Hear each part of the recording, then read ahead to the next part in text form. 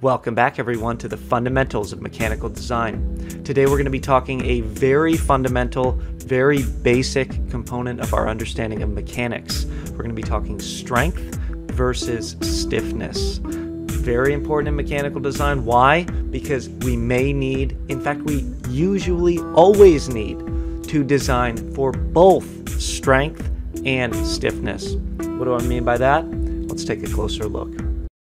So we're going to go through strength and stiffness in a holistic way, knowing sort of each of the fundamental pieces of strength of materials. You can always check out the 1-minute videos in strength if you're not real comfortable with this stuff.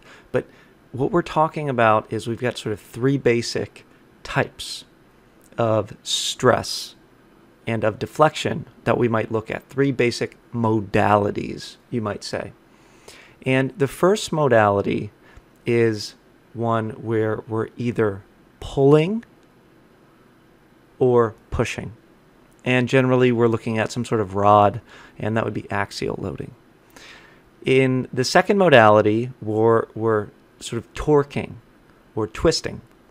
And so as we move from sort of a one-dimensional axial loading case to a two-dimensional torque loading case, you can see that all we're doing is we're taking the force information and combining it with the section property information or the geometry information. So when we go and we look at bending and transverse shear in 3D, it's the same thing.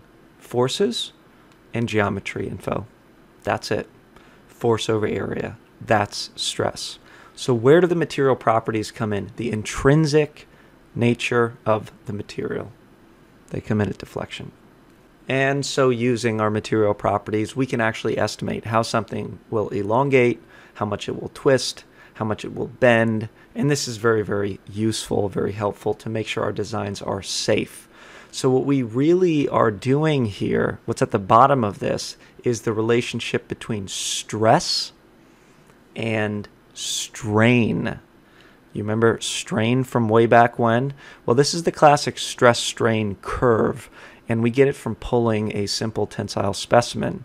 And the interesting thing about this curve is that we always want to stay in the linear domain, the range where it's not broken yet. And that's exactly where we see that it is indeed stress and strain that are connected by the letter E, which represents our stiffness. See you back next time on Fundamentals of Mechanical Design.